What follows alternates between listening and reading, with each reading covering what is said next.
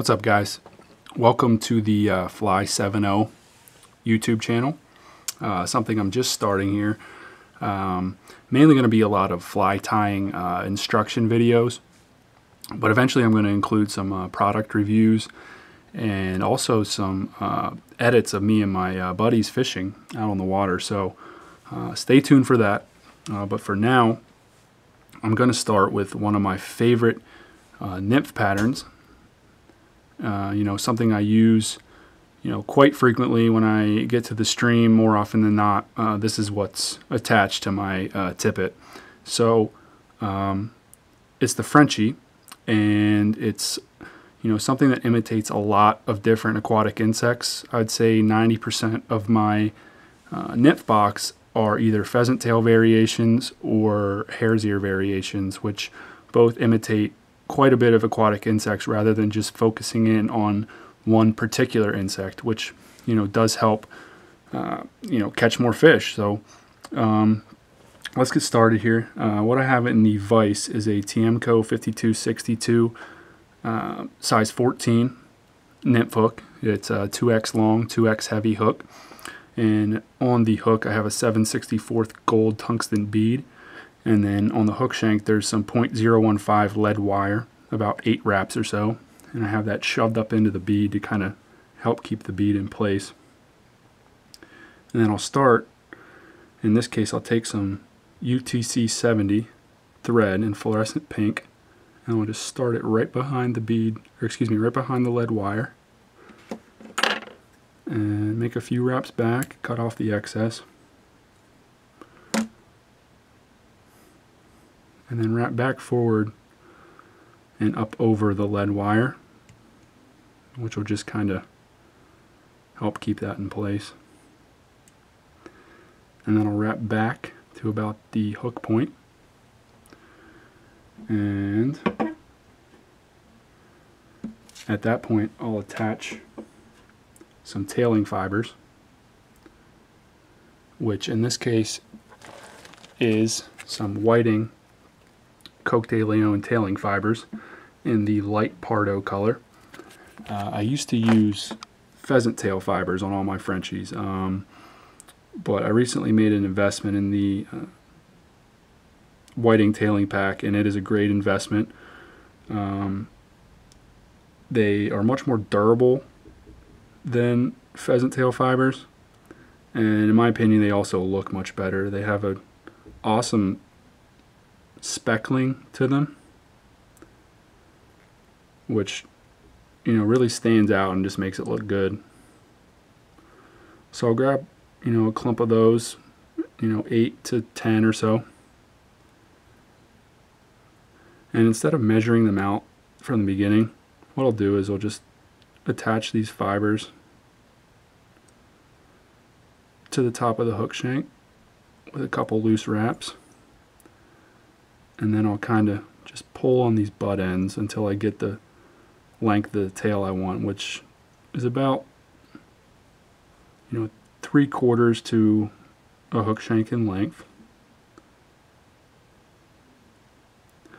And once I get it where I want it, I'll just kind of pull up a little bit on the tail ends of those and wrap back to about the point where the barb of the hook is. And I'll just grab these butt ends here and snip them out of there. And then wrap forward. And at that point I'll take some brassy sized gold ultra wire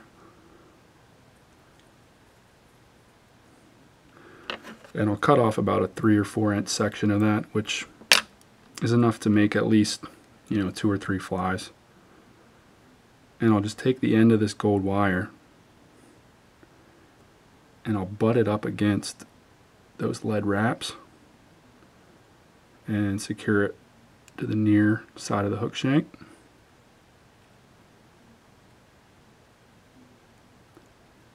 And then I'll wrap back to the point where the tail starts. And then I'll grab my body material which for the Frenchie is just some pheasant tail fibers. You can use natural pheasant tail. I just so happen to have some pheasant tail that's dyed in a dark brown color. And you can even, variate the color of pheasant tail you use based on, the color of dubbing you're going to use for the collar and the thread that you're using. But a brown or a natural, for the most part, is pretty standard.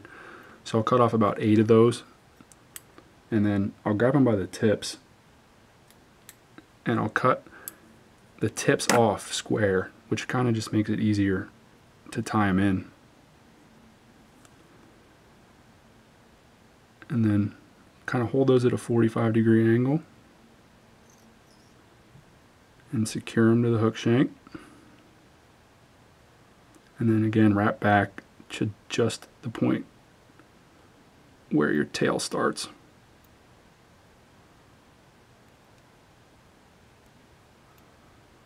Right about there, and then wrap forward. And then at that point, what I'll do is I'll just kind of wrap back about halfway and then wrap forward. And then wrap back about half of that and wrap forward again, just to kind of create a nice taper to the fly. And then I'll wrap forward and end my thread about a half a bead's length behind the bead, just to give me room to add the collar of the fly. So once I have those pheasant tail fibers in place, I'll just grab them by the butt, and I'll use the rotary feature on my Renzetti vise and just make nice, even, open spiral wraps up the hook shank.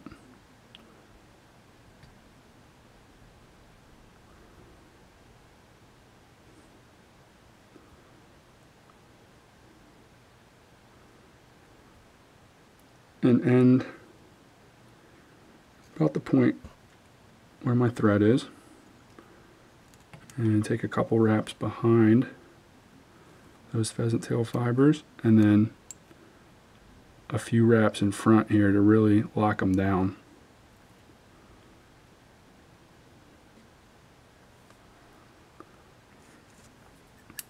And then I'll cut off the waist there.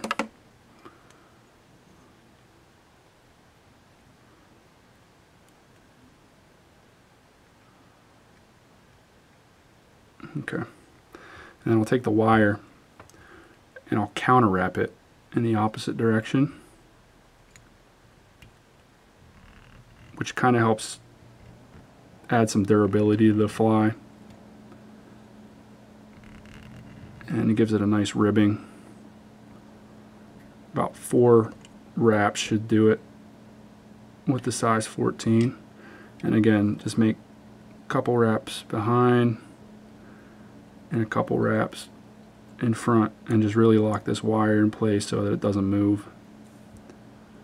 And then what I'll do is I'll kind of use my bobbin as a stabilizer and just helicopter this wire off like that.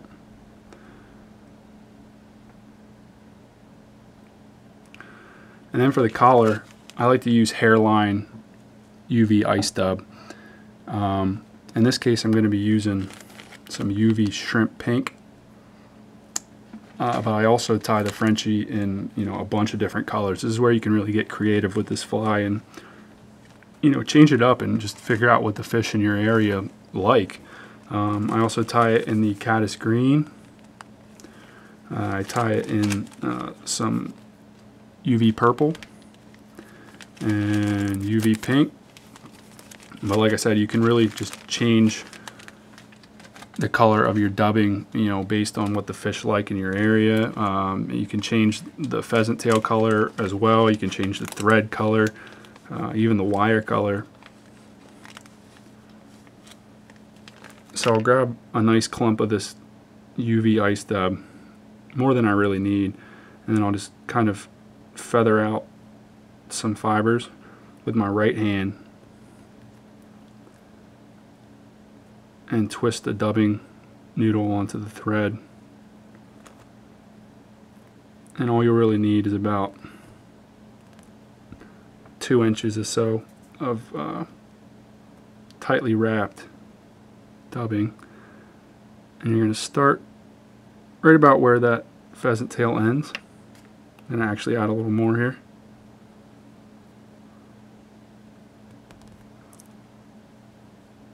Kind of helps if you wet your fingers when you're dealing with ice dub and some more synthetic dubbings. It just kind of helps make the noodle go on there a little easier. So once I have that dubbed, what I'll do then is just form a little collar with this thread that adds a little hot spot to the fly, and I want it to be kind of tucked in behind the bead here. And you don't want your collar to be real wide, so just kind of keep it right in behind the collar, or right in behind the bead. And once you get it built up there to the point where it starts to look about the same diameter as the dubbing, what I'll do is I'll take my whip finish tool and just do a couple 3 or 4 turn whip finishes. So there's 1,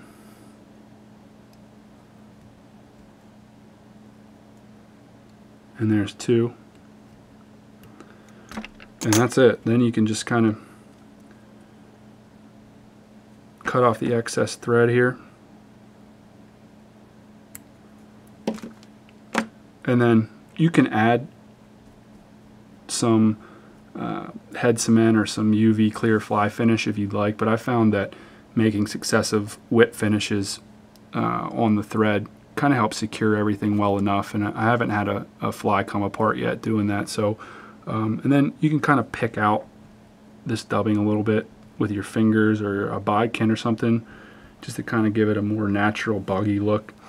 But that's it. That's the Frenchie. It's pretty simple to tie, pretty quick, and it really works well. Something that you're going to want to tie a lot of, something that you're going to fish on the bottom.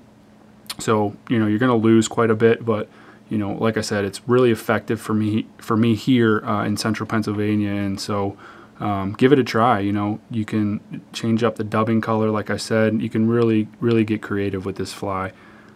Good luck, and like, share, subscribe, and look out for more to come. Thank you.